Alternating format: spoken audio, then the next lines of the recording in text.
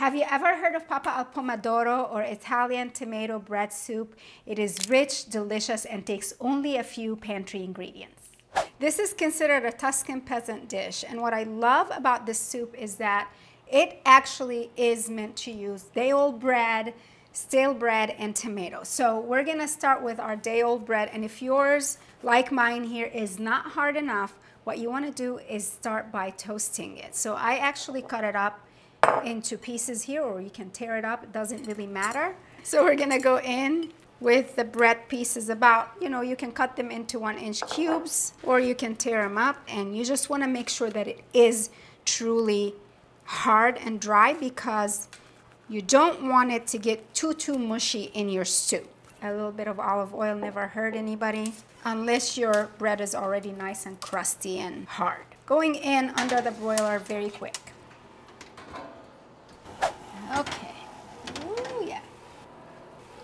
Honestly, it's never a bad idea to get some more color and a little flavor from the olive oil on your bread. Super few ingredients involved in this recipe, but it will surprise your taste buds in the best way possible. A drizzle of some good Italian extra virgin olive oil. I'm using our Nocciolara Italian extra virgin olive oil from the MediterraneanDish.com right here. And it's good stuff, and you want it for the soup. I want medium heat. I don't want the oil too hot. And I'm going to kind of cook up my onions and my garlic with a little bit of red pepper flakes. So we're gonna start with the red pepper flakes right here. I wanna see the peppers kind of pop. Can the peppers pop? Sort of. Yes. Starting to see some activity with my peppers here. I don't want my oil too hot because I don't want a ton of color on my garlic. So we have some sliced garlic right here. Then we have some onion, very finely chopped. And we're gonna cook them down. Medium-ish heat for about 10 to 15 minutes at this point. So just gentle heat. Kind of tossing them around, and all you need is for them to kind of just open up and have just a tad bit of color, like a light golden brown. I first learned about this soup from my girl Christina, who works for us here at the Mediterranean Dish. She did a study abroad in Siena, and that's where she had this soup, and she said it was her absolute favorite thing. So when she was describing it to me, I'm like, we have got to try this. And I made it before, and I can't wait to make it again. Think the onion is looking good, and the garlic. So next comes our tomatoes. We're using one 28-ounce can of good San Marzano tomatoes. So they're whole peeled tomatoes, and you're gonna wanna crush them into the soup by hand. Yes, nonna style. Turn my heat down some more. I'm gonna grab the tomatoes, and you're gonna crush them. I said nonna style, right? So just like, but watch yourself. I washed my hand, don't worry.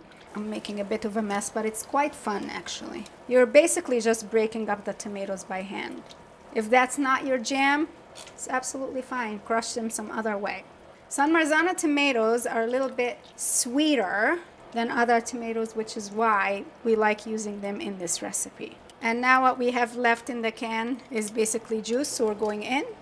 Italian nonnas are legendary. They know how to come up with recipes that use what you have on hand, that are absolutely delicious, and made from simple ingredients. I mean, come on, a can of tomatoes, some olive oil, just a few flavor makers, and day-old bread. Can't get any better than this. Whenever I open a can and you can't get all the sauce out, just add a little bit of water. You don't want to waste it. Go ahead and add that too, see? A few sprigs of fresh basil, very essential for this recipe.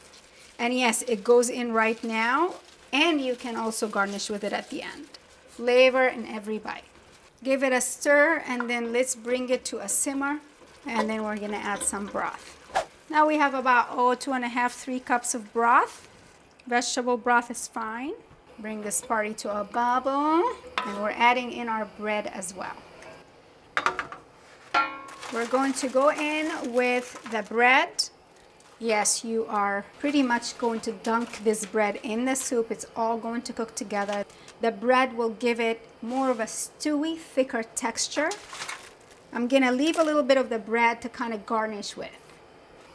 I mean, like I said, when I made it the first time, I was in awe of how delicious and comforting with just such simple ingredients.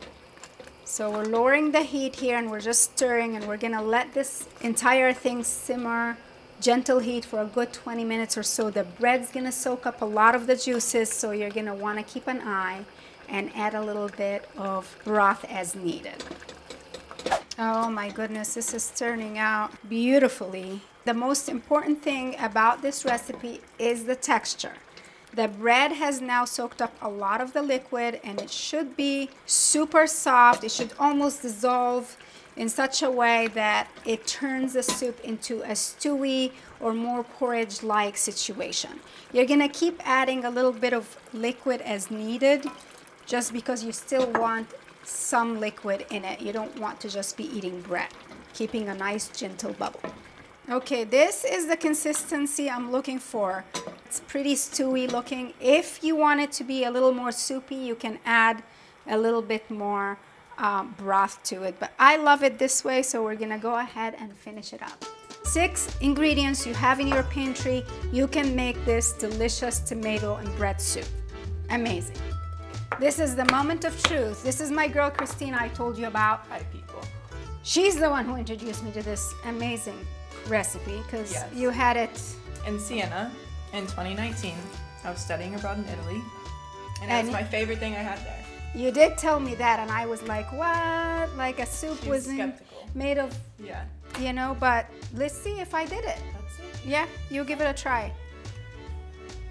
I hope it's good. It's really good. Is it? Yeah. Is it how you remember it though? It is. You nailed it. Oh my gosh, it's so You really exciting. did. It's delicious. Oh my gosh. I told you. So good. Oh, I missed. Let's try again. Oh, we did it. Did you guys know this is not the only Italian bread soup that exists that is absolutely delicious? We also have one more called ribollita right here on the channel. You must check that out. It is absolutely gorgeous. Find the recipe for Pappa al Pomodoro or Italian tomato bread soup over on themediterraneandish.com. I will see you later. Ciao.